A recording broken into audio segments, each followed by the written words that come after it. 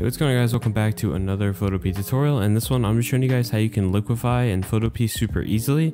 So without further ado, let's get started.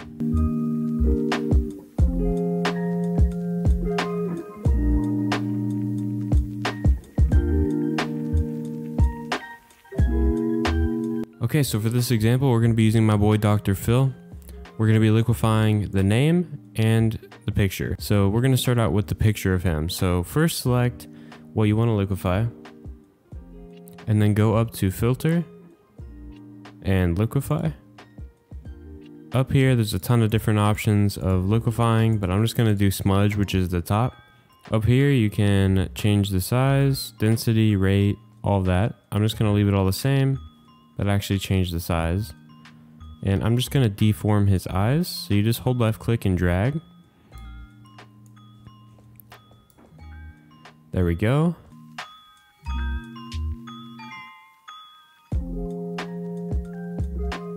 So it's looking really good so far. And it's really fun if you just want to mess around and do stupid things. So hit OK, and now we got our Dr. Phil as a goblin. And now let's do the text. So click the text this time, go up to filter, liquify, rasterize it. And it's kind of hard to see, but over here you got the text, and you can scroll to zoom in.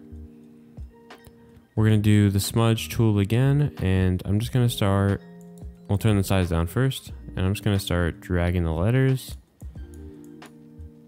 I did this in my spooky text video. If you haven't checked that out, check it out. I recommend it.